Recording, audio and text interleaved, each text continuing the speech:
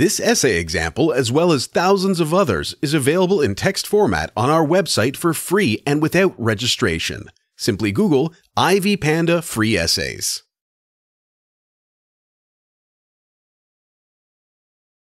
Introduction. Araby is a short story written by James Joyce. It focuses on an Irish teenage boy emerging from adolescent fantasies into the unkind realities of everyday life in his homeland. He doesn't reveal his identity but narrates his story in first person.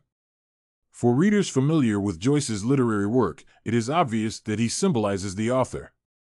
This Araby analysis examines how the boy goes through a disillusioning moment that distorts his ideals. Those experiences alter his viewpoint concerning the world around him. The boy is discovering his deep emotional feelings towards a woman for the first time. He is fantasizing and noticing the women around him. Our Araby essay explores the boy's involvement with a woman, which is evident from his fantasies and imagination. He is experiencing intense sexual desires. Body. The author concentrates largely on his characters instead of the plot to disclose the ironies built on self-deception. From a different perception, the short story is the commencement of a boy's pursuit of the ideal. This pursuit, however, fails but brings about an inner consciousness and a step to adulthood. From another perspective, the short story involves a mature man recalling his experiences because the short story is narrated in retrospect by a grown man who remembers a specific moment of profound insight and meaning. Per se, the boy's experience is not limited to the youth's first love encounters. Instead, it depicts an ongoing problem throughout life, the inappropriateness of the ideal, of the fantasy as one desires it to be, with the drabness of reality. This dual focus, the first experiences of a young boy and a mature man who remembers these experiences, creates a dramatic depiction of a short story. The character of the boy is obliquely revealed in the opening setting of the short story. He was raised in the backwash of a vanishing city.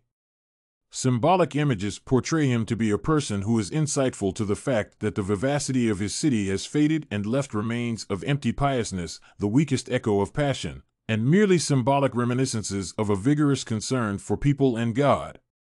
Even though the young boy can't understand this rationally, he believes that the street, the city, and Ireland have become dull and self-satisfied. It is a world of religious stagnation, which makes the boy's viewpoint very limited. He is uninformed and thus innocent. Alone, imaginative, and secluded, he lacks the comprehension needed for appraisal and perception. He is initially as blind as the world he lives in, but the author prepares the readers for his ultimate understanding arousal by confiscating his blindness with an unconscious rebuttal of the world's spiritual stagnation, which is apparent in the disillusioned scene of him reaching the bazaar. The way of thinking of the boy is also apparent in the opening scenes. Spirituality controls the lives of North Richmond Street people, but it is a fading religion and gets only lip service. However, the boy, getting into the new understanding of first love, discovers his glossary within the experiences of his spiritual training and the passionate tales he has read. The outcome is a naive and puzzled understanding of love founded on quasi-spiritual terms and the descriptions of romance. This fusion of two mythologies, i.e., the Christian with sacrifice and hope symbols and the Oriental with its delicate heroism symbols and escape, combine to create in his mind a deceptive world of spiritual and idyllic beauty.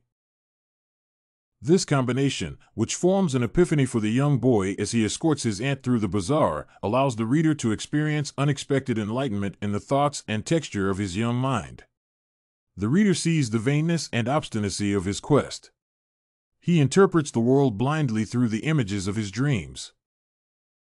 The boy is unusually infatuated with his naive romanticism and obduracy.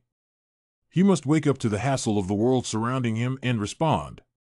Hence, the first half of the short story foreshadows, as the grown man later comprehends, the awakening and disenchantment of the boy. The boy has gone through so many changes as the author takes us through his boyhood and manhood. His boyhood is filled with great imaginations and fantasies, and when he is a grown man, he remembers and realizes all the disillusionments. Most of these changes are taking place in his mind and formed images in his naive mind. Conclusion. The Araby analysis demonstrates the story of the boy's vain quest, which stresses his lonely romanticism and his ability to acquire the viewpoints he now has. The pursuit ends when he gets to the marketplace and realizes with gradual, tormented clearness that Araby is not in any way what he expected or imagined. It is gaudy and murky and succeeds on the profit motive, and the undying allure of its name stirs up in people. The boy realizes that he put all his optimism and love into a world that is not real except in his innocent imagination. He feels irritated and betrayed and realizes he has been deceiving himself. He thinks he is being driven and disdained by his vanity.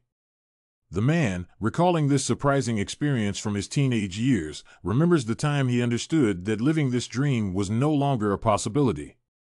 At the end of the short story, Joyce allows the readers to discover the creature driven and derided by vanity.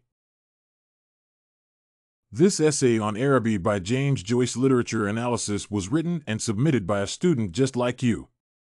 The Ivy Panda Samples database hosts thousands of works similar to this one on various subjects. Visit ivypanda.com to find what you are looking for, free of charge.